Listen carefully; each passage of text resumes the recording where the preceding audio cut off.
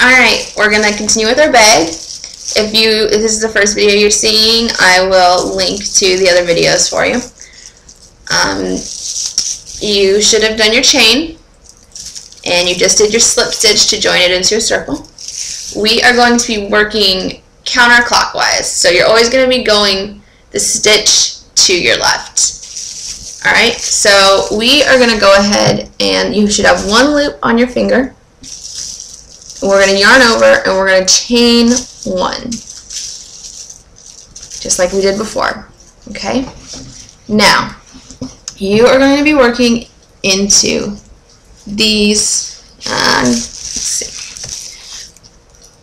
into these top loops all the way around. Okay, until we get back to our first one again. Alright, so you just, first you're going to put your finger through the loop that's closest to your slip stitch. Then you're going to pull a piece of the bag through, so you have a loop on, 2 loops on your finger now. Then we're going to yarn over, and we're going to pull them off. Remember to give yourself plenty of slack. Looser is better in this case.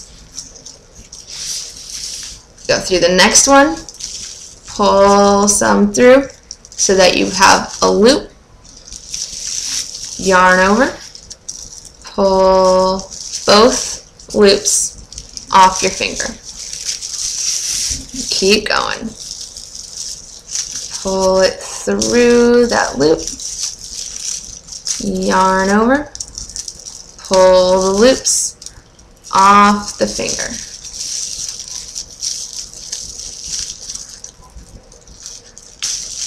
Eventually, if you're getting the hang of it, you can just pull this all the way through instead of putting your fingers, instead of using your fingers to take off the loops. But while you're getting used to it, I would just pull the loops off with your other hand.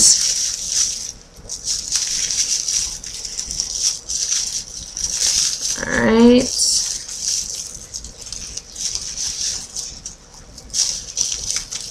And if you want to be picky, you can count your stitches and make sure you have the right amount of stitches, but I'm honestly not too picky about this project. It just kind of, you're not really able to see the stitches all too clearly anyways, so there's my loop.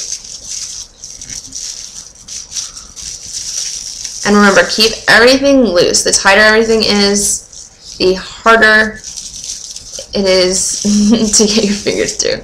Sorry if you have a dirty mind and that made you chuckle. Let's see. Through, pull the plastic through, yarn over, pull over the loops. Pull the plastic through. Stuck. There we go. Yarn over, pull over both loops. Pull the plastic through, yarn over both loops. Alright, I still got about 8 to go, I think.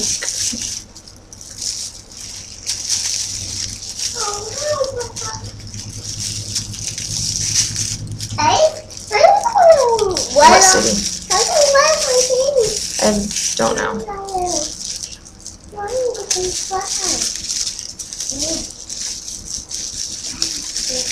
Just keep going around, and if you want to fast forward, I'm really just staying on here so that I can show you how to go into the tops of the single crochets once you've gotten all the way around.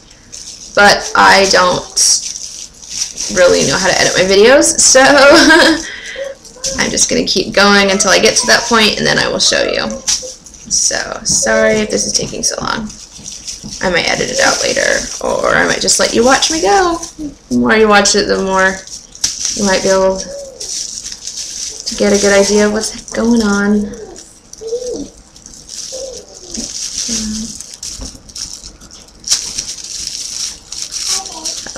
a little bit higher.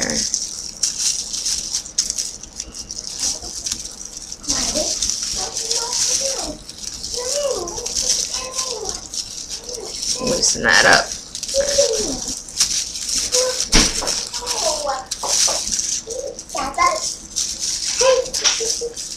And if you need to hold, sometimes it helps to hold tension, and I just use my finger like that to hold the tension, and that can help sometimes to make things go more smoothly. But when you're pulling the loops over, you don't really need to do that as much. Alright, so I hit my last loop. I'm back over to my double crochets. So if you look, yes, sweetie? I'll help you in a minute, okay? Alright, so we're back to our single crochets. We're almost done with this video. And if you look, you can look at the very top, and you'll see these two pieces that are kind of like arrows all the way across. You are going to be sticking your fingers underneath those two pieces to grab your yarn. Alright, so, sweetie, I'm almost done. Alright, so you stick your fingers through, pull the piece through. We're just going to keep going and doing exactly what we were doing. Go to the next stitch, pull it through.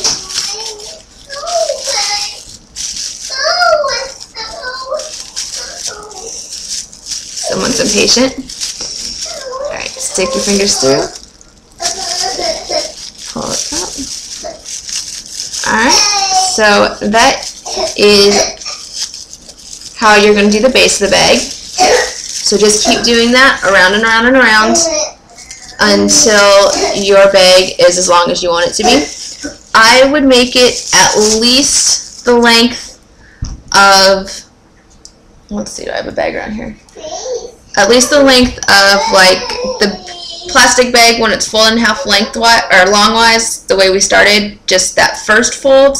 I would make it at least that long as the width of it, because then I will show you a neat way to roll up your plastic bags.